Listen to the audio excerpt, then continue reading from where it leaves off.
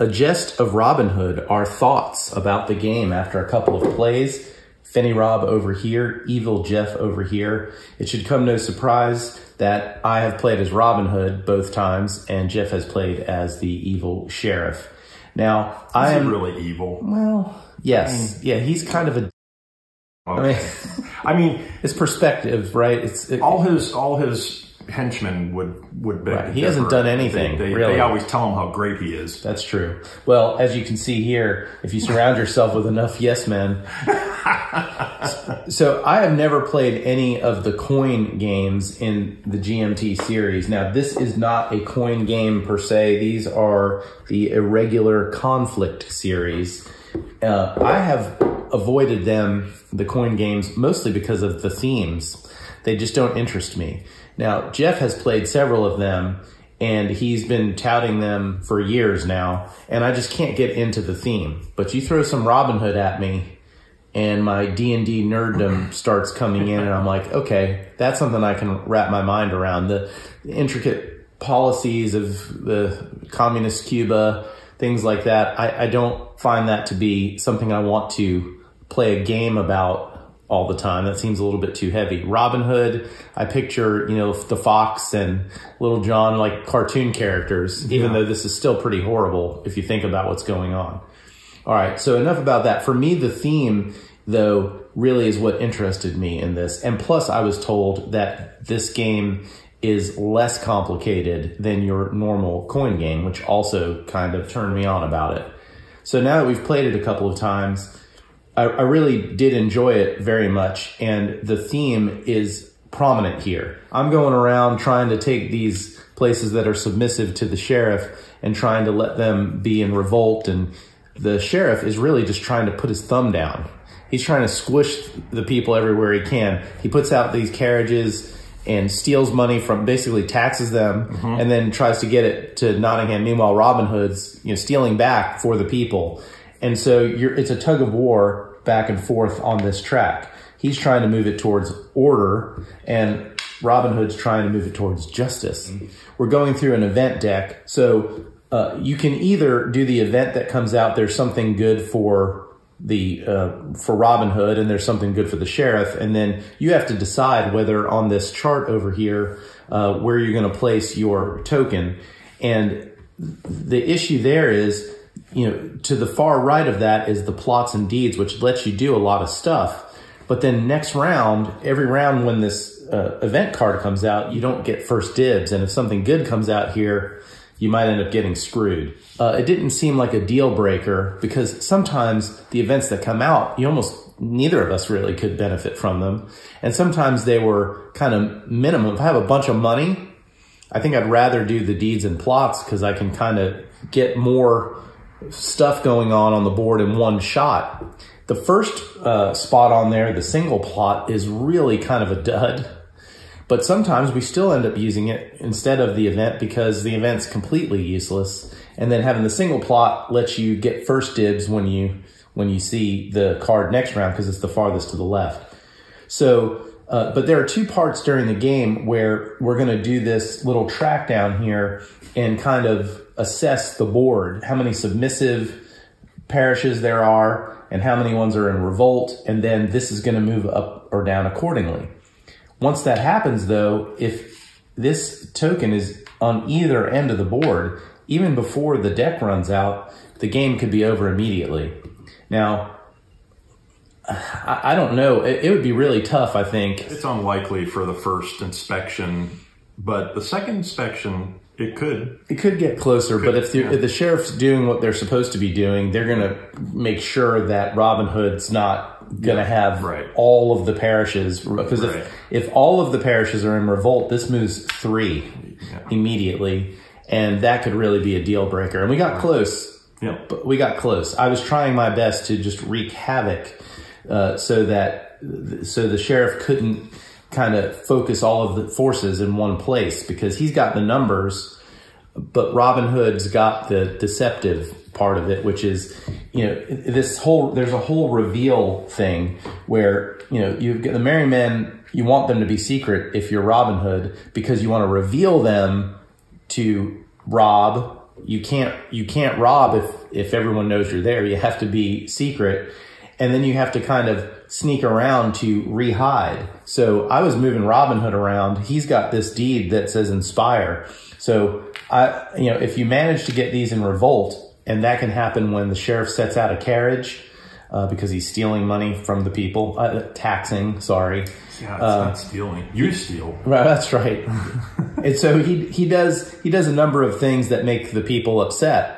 And Robin Hood's trying to exacerbate that issue for the sheriff. And once these are in revolt, then Robin Hood can just sneak around and then reveal himself. Hey guys, it's Robin Hood. Remember you heard of me? And now this slides up one. It should be noted that taxation pays for roadways and social services for all the peasants. Oh my gosh. And so... Where's the representation? That's 1775. So that's basically what you're doing in the game.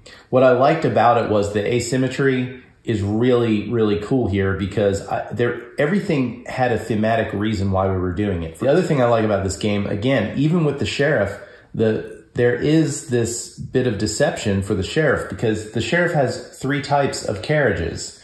And they do different things, but when they come on the board, I don't know what they are. So 2 of them would be really great for Robin Hood to rob. One of them is worth 5 money. And the idea is if they steal, as soon as he plops one of these down, he's got to put it in a place where they're submissive, which is good for the sheriff. But as soon as he puts that down, then they become revolting. And now he's got to try to get this to Nottingham where he will then get whatever the benefit is. Meanwhile, Robin Hood's trying to intercept those, but also there's a risk involved because if Robin Hood fails and it makes it there, first of all, Robin Hood could get arrested. There's one particular one, it's not out on the board, but it's basically a trap. And it will arrest the people who are trying to rob if it fails. And so there is some risk involved, but there's like a cat and mouse game going on because do I really, did he put out the trap one? It's only worth 2 if it makes it here.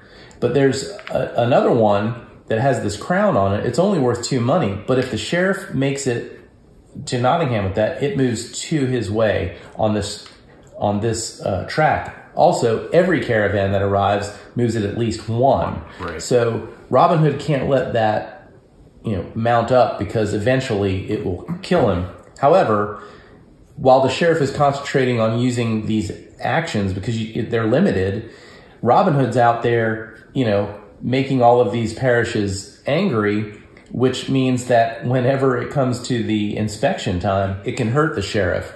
So there's a give and take here that you can't just go around doing whatever you want. Yeah. Well, I'm doing all the talking. You tell me what you think about the game. Well, first I'll go back to the beginning. This not being a coin game, it is very coin game-esque. I mean, it uses the same mechanics as a lot of the other coin games that I've played, although it is not nearly as complex, and it plays 2 players, which is nice. Although there is a 2-version coin called the British Way, and that's a fun one. It's a campaign type style, but this actually is much more of a gateway into that coin type play. The mechanics are very, very similar to the regular coin games. I do like the asymmetry that this game offers in a more simplistic way. The plots and deeds all make sense for each of the characters playing. And it seemed like it was pretty balanced. I mean, there's a really interesting dynamic there with the tactics. You've got a long-term game plan that you're trying to achieve, but you have to react to what happens right now. And so, yeah, this is a very fun 2-player game. I liked it. And the only thing that I would say I'm not sure yet is whether or not, like you said, some of the event cards were as useful. They aren't always either, by the way, in coin games either. When I've played those, sometimes they just don't work for you. And certain conditions have to apply in order for you to take advantage of it. And so if it doesn't happen to line up, you're not going to use it. So that's not unusual. I wonder though if it would be something that they could make at some point additional cards. Now there are 6 cards that don't get played in each game. So you shuffle the deck and then you deal out so many cards, and then there's leftovers, and you're not supposed to know which ones those are, of course. You put those back into the box for that game. So there is some variety there, but it would be interesting to see if how hard would it be to create maybe another 12-pack? Yeah, well, I don't know. It depends on the story of the theme that you're playing. So I don't know, if there's the adventures of Robin Hood, then you could actually maybe have something that's a little bit more maybe fictional based that fits into the same board and everything. Yeah. But I do think, though, this reminds me of a war game, and there are several games like that we've played in the Academy Games series. And so like when you're playing 1775 or 1812, there's a set of cards that you have, and you know them. Like, you know that the Hessians are coming in at some point. Right. And so it loses a little bit of the wonder, like, oh, that's an interesting, Sir Guy of Gisborne has come in. Oh, that's neat. After a while, you're going to be like, when is that when is that card going to happen? Right. It's a different experience. The newness of it wears off, and then you dig into the kind of the trenches of the war game. You have a meta view of the conflict, and now you're like, well, I know that at some point General Washington's going to do this thing, or I know at this point Maid Marian's going to show up and X is going to happen. So it's different, and I do understand. I don't know if these types of games, it seems like in the war games, eventually once the shine wears off and the freshness wears off, then you get to dig in and do what really, that's true. You become a little bit more experienced in it and knowing what to contemplate could be coming, and so you're ready to prevent something from really damaging you in a big way. So then it becomes a different kind of fun. Yeah, right. No, I mean, this is clearly a fun game, and I told you for a long time that you should try these sort of things. And when I got this, I thought this was the perfect one for you to really try and like, knowing that it was the Robin Hood theme, and not nearly as complex as some of the other ones. For me, this is just the right amount of complexity for this type of game, because it starts to stress me out after a while that, everything is tense from the moment you start. Whether you're doing the right, is my strategy sound? That's always tense, which is normally, that's how games work. That's why we love games. But also it's like, what card's going to come out? And then, do I have enough money to do the thing I want? And it's a lot of pressure. And if I had to add about 15 more rules, I think it would become more of a business transaction than fun. Yeah.